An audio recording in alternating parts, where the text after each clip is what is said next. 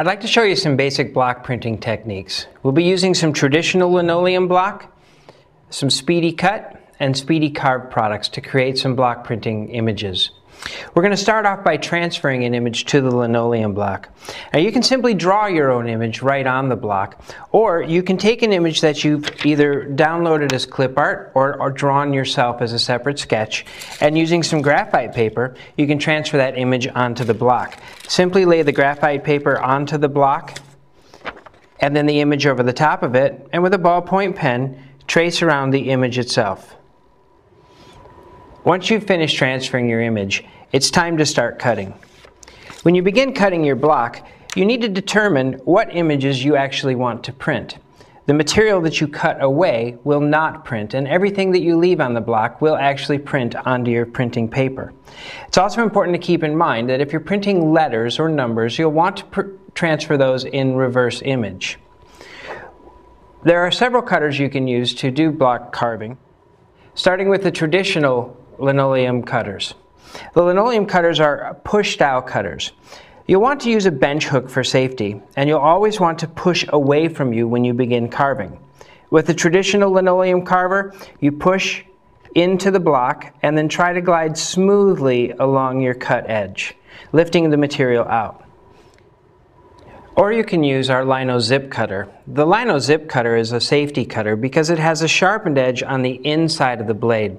So you cut as you're pulling towards you, which makes it less likely to catch a finger if the cutter happens to pull away from the linoleum.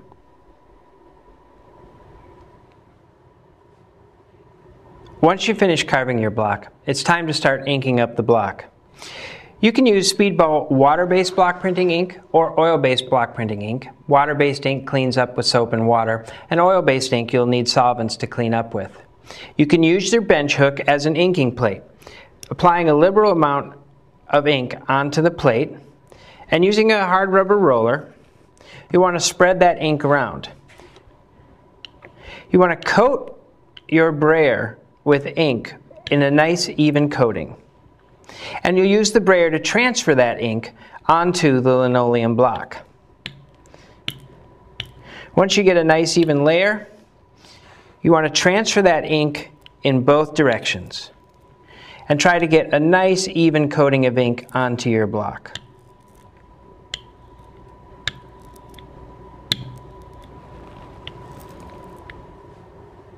And now it's time to print. I'm using Speedball Printmaster printing paper to transfer the image from the block onto the paper itself. You lay the paper right over the inked up linoleum block, and I'm going to be using a Baron, but you can also use a hard rubber roller to create pressure between the paper itself and the block. You want to add a nice even amount of pressure all the way across the block so that the ink transfers as consistently as possible.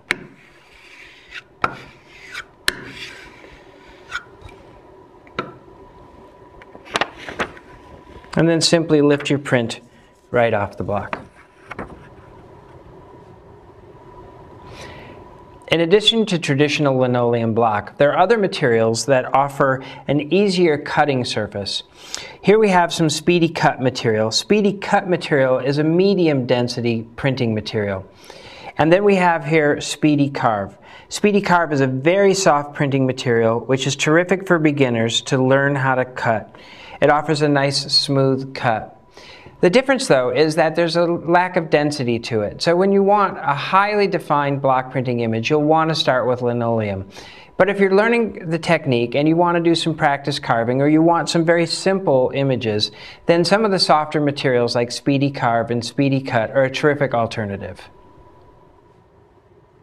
Speedball Art Products offers a wide variety of tools and materials so that artists from beginning to professional can use our block printing materials to achieve wonderful results.